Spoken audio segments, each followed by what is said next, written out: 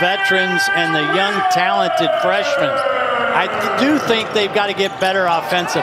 Oh, what a look.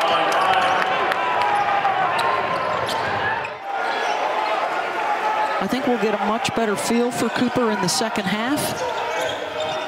After he breaks out of a sweat, has a nice, the Canadian had that one swatted. Good dish inside the wraparound for Cooper. Defensively, he's struggling to score as he should, but if he can get himself going defensively, the offense will come.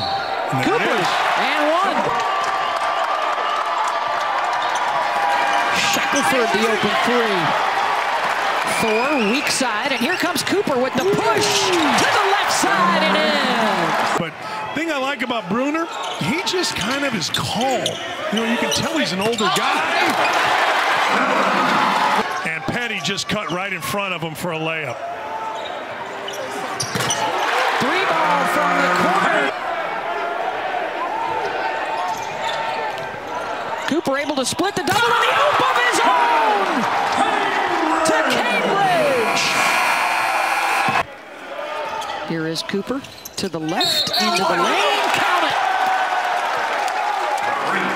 Contact, because he really looks like he's 28 years old playing.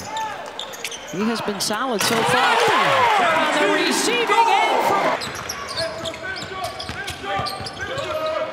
Cooper attacking. Excellent feed. Parking. Just 1 of 6 from deep, but with the 2-point advantage. Now Cooper breaking down Pinson. And I'm really happy for Tillman because he's had a tough few years in terms of just roller coaster. Freshman from down the road in Powder Springs, Georgia, with 7 points, make it 9. Keep him out of the lanes. He's going to cross over one of the best defenders last year, but Ulis could defend you 94 feet, had the speed.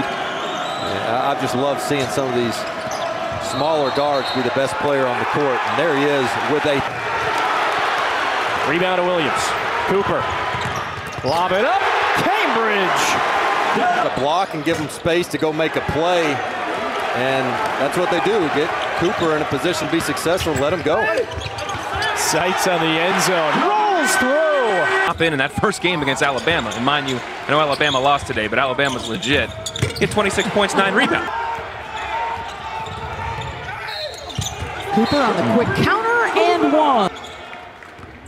They are not at full strength, by the way. Hadim C is on a... Gonzaga had a battle the other night against Pacific. Heads up. Great. Loves the process. When we talked to Bruce Pearl about it, he was in the gym whenever he could, even though he wasn't working out with the team. The first half, Schuler tried to beat the shot clock buzzer. Cooper, long bounce pass. And in that first half for Auburn, the only guy who found himself in some trouble.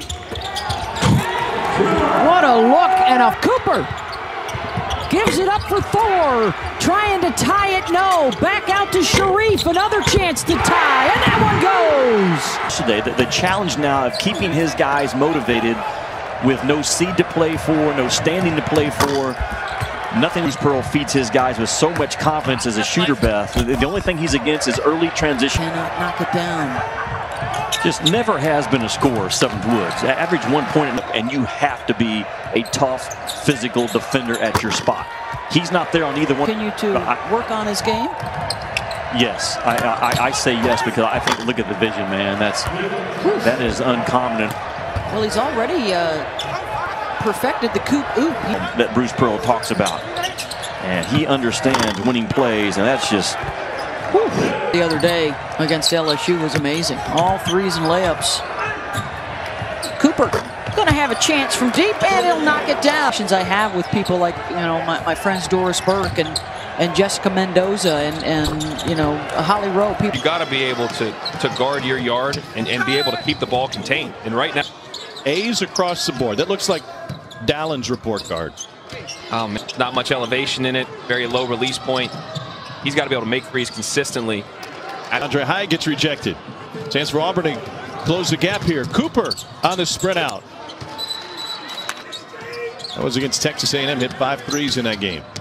Cooper down the paint. Oh, he's good in trap.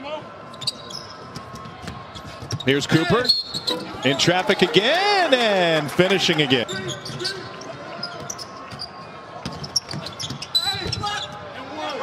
Blocking foul to be an and one. Can't finish. Marla would be better off using some ball fakes, get defenders up off the floor. Action. You know, the winds haven't really followed yet this year. But Garcia stayed with the play, created the loose ball, and then Johnson was able to finish. Again, Cooper. First half, it feels like they have about twice as many. Yes, it does. Great Cooper. feet. Progress. 5 on the shot clock for Cooper. There he goes. Inside off glass. This evening has been matched by Auburn.